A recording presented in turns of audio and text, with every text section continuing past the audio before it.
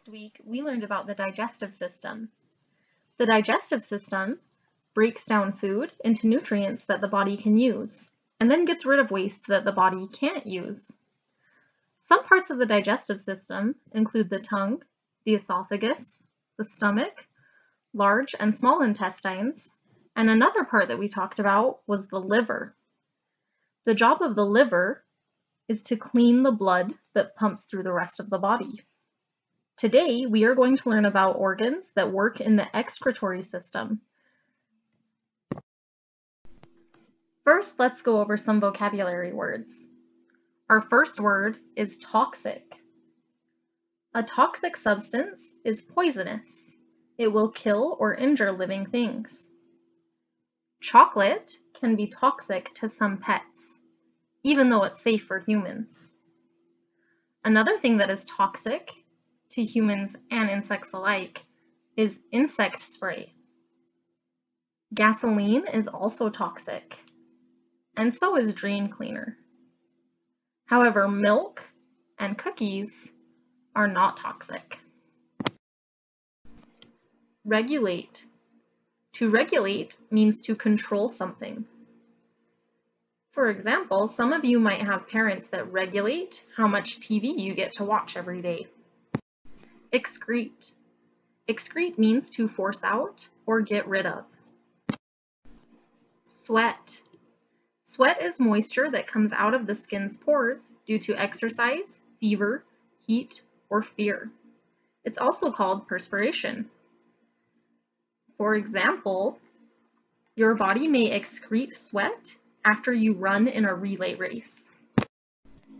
Bladder. The bladder is a balloon-like sac in which urine collects before it is excreted from the body. When you drink lots of water, your bladder will fill up very quickly. Maintain.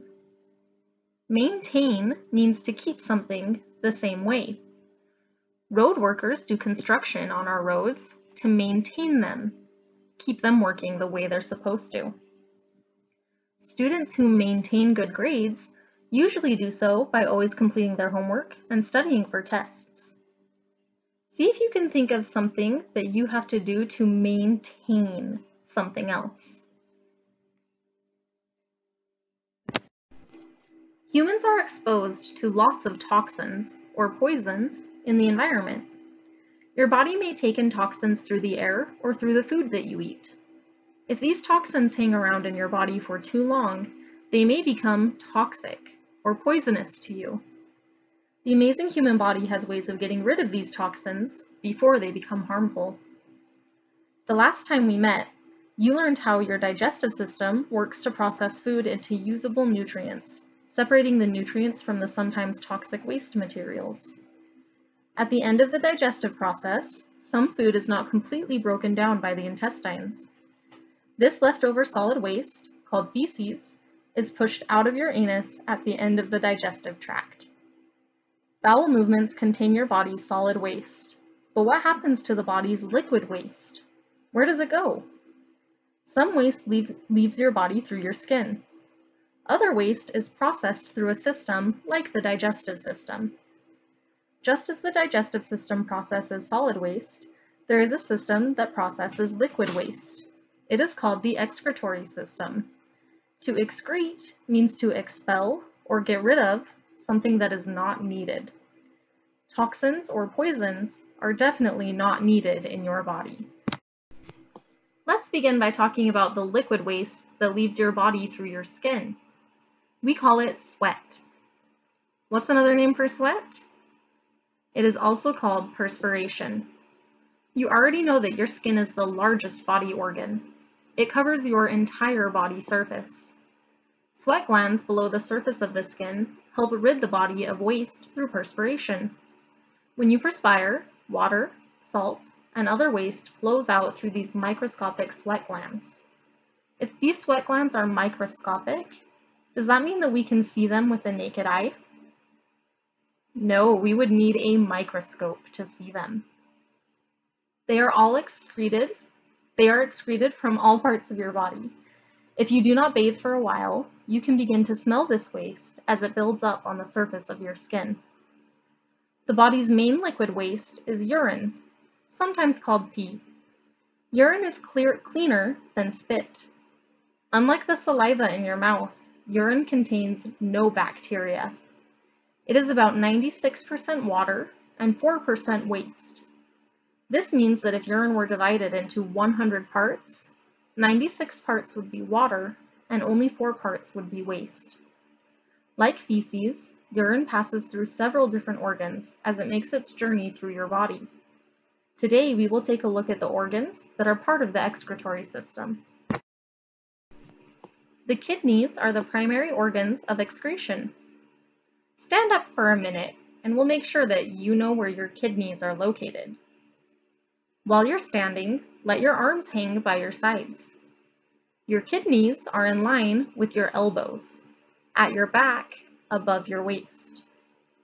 Reach around and place your hands just above your waist on either side of your backbone. Your two kidneys hang near your spine, one on either side of your backbone, in the middle of your back. Your bottom ribs and layers of fat protect the kidneys. Go ahead and sit down. We know where they are now. Let's see how they work. Arteries, or muscular tubes, carry blood from other parts of your body to your kidneys. These two dark red bean-shaped organs act like washing machines for the blood, cleaning it of waste and toxins.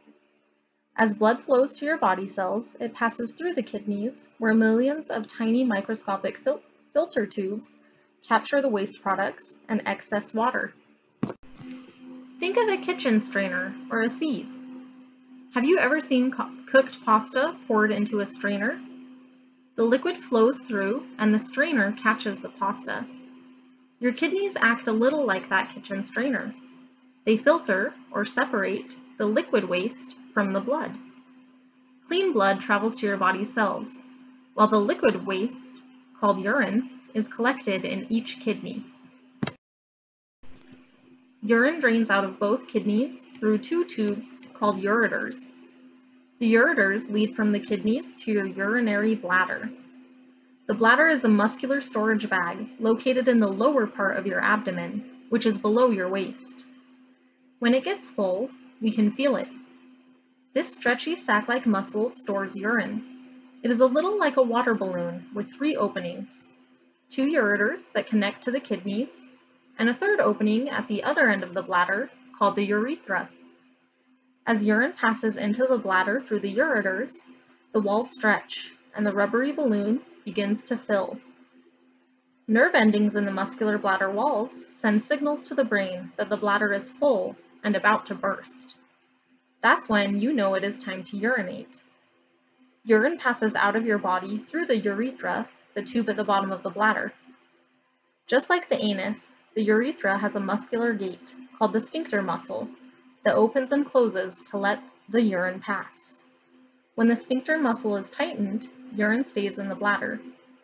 When it is relaxed, urine is released. This is a voluntary muscle, meaning that you are able to control its opening and closing, but you need to listen to your brain when it tells you that it is time to go to the bathroom. The excretory system works the same for both boys and girls. The only difference is in the length of the urethra. The urethra is longer in boys than it is in girls. In addition to preparing liquid waste for removal from the body, the kidneys also regulate or control the amount of salt and nutrients in the blood.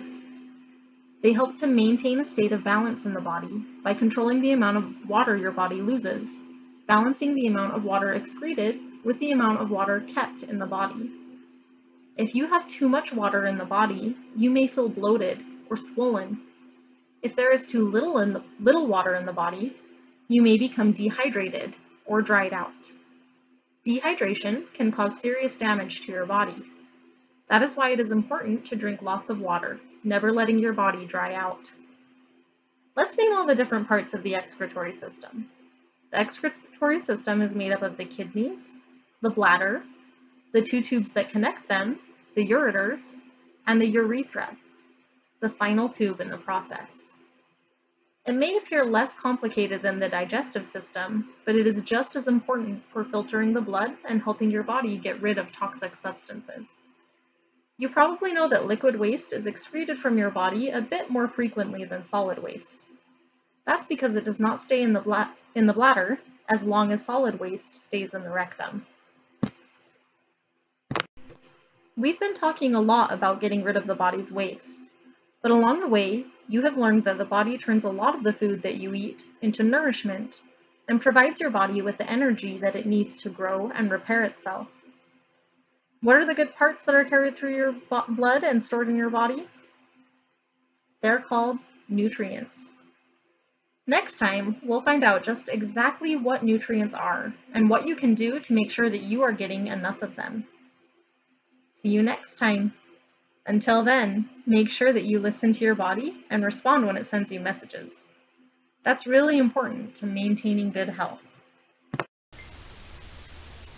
All right, my friends, today we talked about the excretory system. What is the purpose or function of the excretory system? What is its job?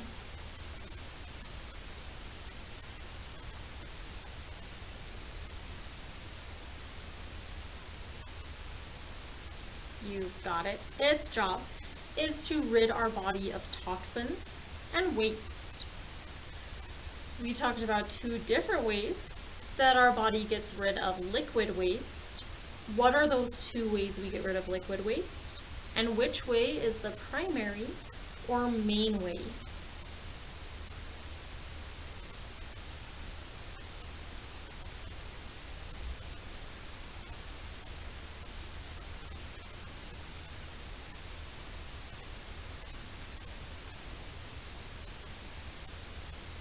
One way that we get rid of liquid waste is through our sweat.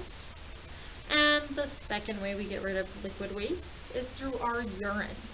Which of those is the main way we get rid of liquid waste? You've got it. Urine is the main way. Yesterday, we talked about the digestive system. How are the digestive system and the excretory system similar?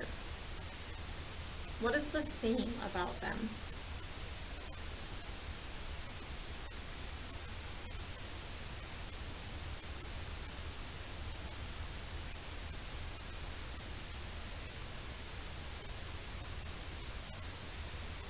One thing that I thought of on how they're similar is that they both get rid of waste in our body. How are they different? What are some differences between the digestive and excretory systems?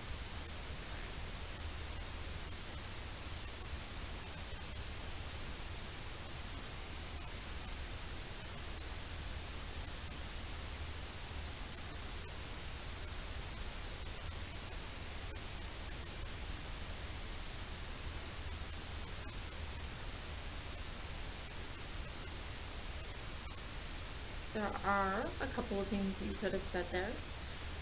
We talked about how one way they're similar is that they both get rid of waste. One way they're different is that the digestive system gets rid of solid waste and the excretory system deals with liquid waste. Also, the digestive system processes waste, but it also is focused on getting nutrients for the body. But the excretory is only focused on getting rid of waste. Based on what we read today, do you think that it's important to drink lots of water?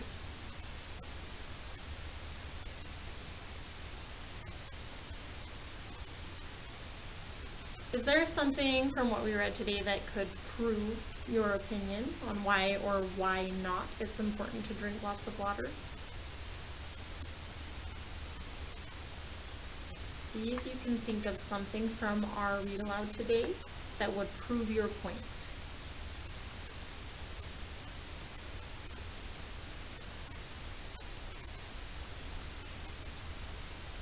All right, my friends, go ahead and open up the PDF attached to this assignment again.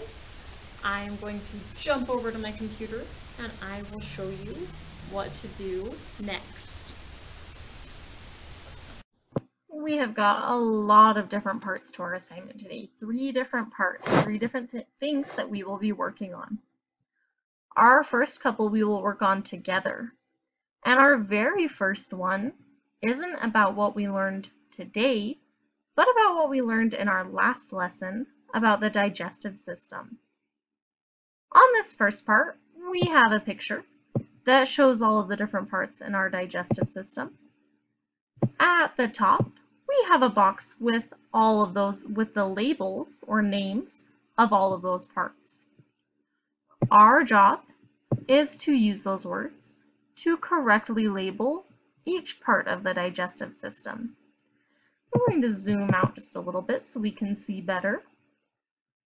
All right, let's start at the very beginning of our digestive system. Before we can digest the food that we eat, we need to eat our food. This process starts in the mouth. We have 2 labels in the mouth. This one is pointing to these bones at the front of the mouth that help us chew our food. What are those bones? You've got it. Those are teeth. We'll go ahead and label that one as teeth. This one, our other one pointing to the mouth, is pointing to this right here. What is that pointing to? This helps produce saliva that softens our food into a paste that's easier to digest. And that is the tongue. After our tongue and our teeth work to soften up our food, it travels down this tube, which is called, you got it, the esophagus. The esophagus takes our food from our mouth all the way down to this organ. In this organ, there are gastric juices that break down our food. What is this organ? That organ is the stomach. After food goes through the stomach and is broken down, it travels into one of our intestines. Is it our large or small intestine? It goes through small first. Our small intestine is in the middle here, and it is long and winding, lots of twists and turns.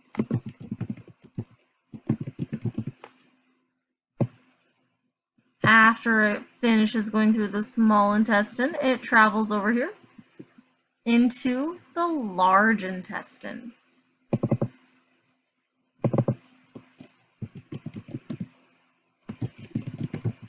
Then it is stored inside the rectum until it's ready to pass through the anus out of the body. All right, let's jump to our next one. Our next one, we've got a very similar format. We're going to be doing the same thing. We've got a picture of our urinary system that we learned about today. Our job is going to be to label all of these different parts with the words in the box. You'll notice that we have 1, 2, 3, 4, 5, 6 lines, but only 4 words. So 2 of our words we'll use twice. 2 of them are going to be double. All right, let's see if we can figure out how to correctly label our urinary system. We're going to start at the top with these 2 organs. Remember, these 2, humans have 2 of them, but we only need 1 to survive. We can survive with just 1. So this is an organ that can be donated or given to someone else. while you are still alive, and you can continue to live. This organ is a kidney. So we've got one kidney right here, and one kidney right here. Our urine passes through the kidneys, and then it travels down these tubes into this organ. We need to label these tubes. Just like our kidneys, these will have the same name. Do you remember what these tubes are called? This one's tricky because we've got two words that start with U that sound very similar. These tubes that travel from the kidneys to our next organ are called ureters. So we're going to label each of these as a ureter.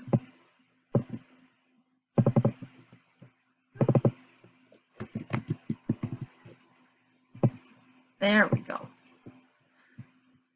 So we start with the kidneys. It travels through the kidneys, through the ureters, down to this organ, where it is stored for a while until it is ready to be released outside of the body. What is this organ called?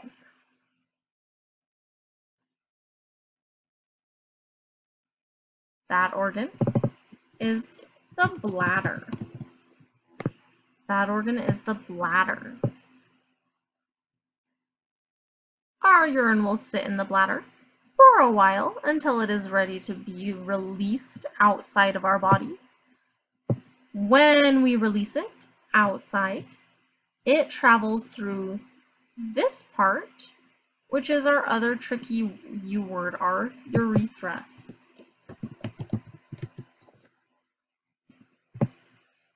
Our urethra carries that urine outside of our body when we're ready. All right, we reviewed our digestive system and our urinary system all together. The last part of our assignment, I want you to do on your own. The last part of our assignment is our journal entry for today. Again, just like with our last lesson, we don't have as many lines for our journal on this one. We've got our diagram that is taking up most of the space. So, for this journal entry, just like our last lesson, we are only going to do 2 or 3 complete sentences. Make sure those sentences have a subject and a predicate. Make sure they make sense. Make sure they start with a capital letter and end with a final mark. Those sentences should be about the excretory system. Tell me some things that you learned about the excretory system today. When you are finished with your sentences and you've correctly labeled your diagrams, go ahead and turn this assignment in, and we'll see you next time.